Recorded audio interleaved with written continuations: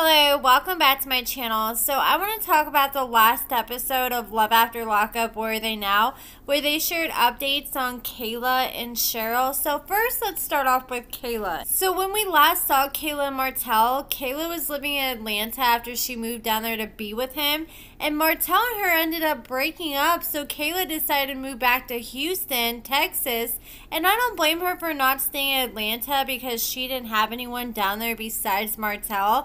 And since Martel's released, Kaylah says he's managed to stay out of trouble, and he's actually been doing good. He's working a full-time job that keeps him pretty busy. Kaylah said the first few weeks Martel was out of jail, everything was amazing, and they did Martel dirty because Kaylah said the one thing she loved about Martel the most was his smile, as they brought up a picture on the screen where you can see his teeth looking like this.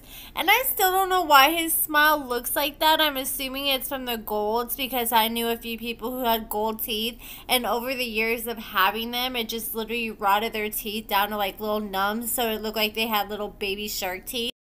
So things were going great between Kaylah and Martel, according to Kaylah, until Martel decided to be unfaithful. So Kaylah said she wasn't shocked because honestly she expected him to cheat after all those years of him being locked up. And the thing that made Kaylah really upset was the fact that Martel wasn't just hitting it and quitting it. He was sleeping around, still messing with the girls long term behind the scenes. So Kaylah was not about to put up with that, so she ended up kicking him to the curb, and she decided to move to another state, and she moved to Texas, and she said she kept Martel in the dark about her moving since he chose to keep her in the dark when it came to his cheating. So she could tell something was off before she found out about the cheating because she said Martel, his actions started to change and he started acting really funny all of a sudden. So that was another reason Kaylah wasn't surprised when she found out that Martel was being a little hoe. So in total, Kaylah and Martel were together for almost a year and a half once he was released from prison. And they have been broken up for a little over 6 months now, and Kaylah's living the single life. And she said that her inbox is pretty dry, but she thinks it's because a lot of people think she's still messing with Martel, and she thinks that they're probably scared of him. But Kaylah did leave the door open for anyone who may be interested in sliding into her DM. She said she's strictly dickly, so men only. But she said she's willing to give Martel another chance in the future if he reaches out to her again and it comes to that. But now things are different because she said in the past that she was just focused on Martel and didn't want to move on. But now she's in a place in her life that she's open to meeting somebody else, and she's also open to reconciling with Martel. So she also decided to expose Martel because we all remember the infamous oven scene where he came home to her apartment and he's literally exposing her on national TV for some little crumbs on the oven. Well, Kaylah decided to put Martel on blast like he did to her on their season, so she ended up pulling out her phone and she showed a video clip where Martel literally had clothes strung all over the bed, all over the floor. He had trash and all kinds of junk on the nightstand right next to the bed. And then she even showed the toilet where he had crapped in the toilet and just left it there. Which that doesn't even compare to what happened to the stove. I'm glad Kaylah exposed him after he tried to expose her and make her look messy on national TV over literal crumbs. And the crazy part is, Martel cares so much about what people think, according to Kaylah, and that's why she thinks he called her out about the oven and the laundry. But the thing is, nobody would even notice the stove on the show or the pile of laundry if he didn't point it out. So it seemed like he was trying to do everything he could to embarrass her. And all that man seemed to care about really was going to the strip club and eating some shrimp Alfredo. So I'm glad Kaylah is knowing her worth and kicked him to the curb. But from the way she was sounding, it sounded like if he came back tomorrow, she'd be willing to give him another chance and take him back in a heartbeat. I was honestly shocked to hear that they had broke up, because when I had interviewed her probably about a year or so ago, her and Martel were still together, and that was a big shock because a lot of people thought they had broke up because how they had ended towards the end of the season. And I thought since they had lasted that long that they were gonna, possibly get married and last forever. If you guys want to continue following Kayla and her story, she uploads frequent vlogs and updates on her YouTube channel, Authentically Kayla. So check that if you're interested. I also have an interview with her, and her YouTube channel is linked in the description. And now let's talk about Cheryl. So Cheryl now has blonde hair. She's still super skinny. And when we last saw Cheryl on her last season, she was working 2 factory jobs. And now she says she is doing a delivery for a weed dispensary. And I would have never thought 10 years ago that we would have weed Ubers, but here we are. And Cheryl said that she is super glad that she got away from Josh. When we last saw her on the last season with Josh, that was the last time they actually spoke. And she says that she's now doing a lot better in her life. She said Josh, on the other hand, has spiraled since they broke up. Josh ended up getting with another girl. He got her pregnant. Then not long after he got her pregnant, he ended up getting arrested for possession of a controlled substance with intent to distribute. And he ended up getting sent back to prison.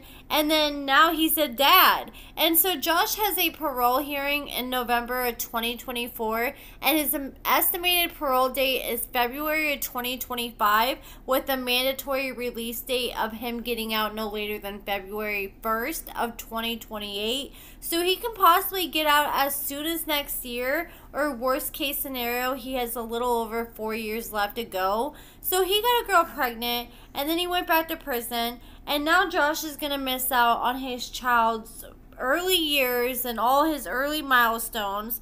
And Cheryl says she has not talked to Josh directly since the show, but he has had his friends reach out to her and try to get her to put money or send money to his grandma, so his grandma can send money so his kid can have Pampers. And it's like, I don't know why he thought she would be wanting to do that. Like, why you'd want to hit up your ex that you left off on bad terms with and try to expect her to support you and your new girl's kid. Luckily, Cheryl said no. She said she wasted over $30,000 while she was with him, and she refuses to send him another dollar. And even though things went sour with her and Josh, that didn't steer Cheryl away from wanting to date more inmates. She's now dating a prisoner who's actually locked up with Josh, and he was actually best friends with Josh while they were locked up, and she met him while he was locked up with him. So I guess Cheryl said she was on the phone with Josh one day while they were together, and Josh said that he needed to go to the bathroom, and he walked off and let the phone down.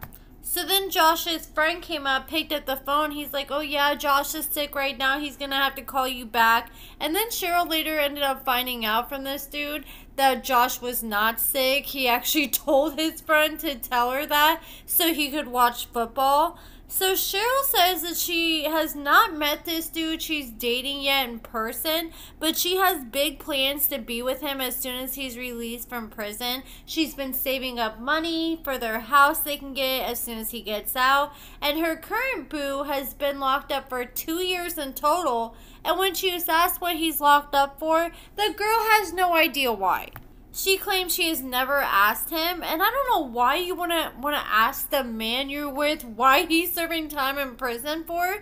Like, people gotta start doing their research, because all you know, he could be in there for some crimes against children or something super vile.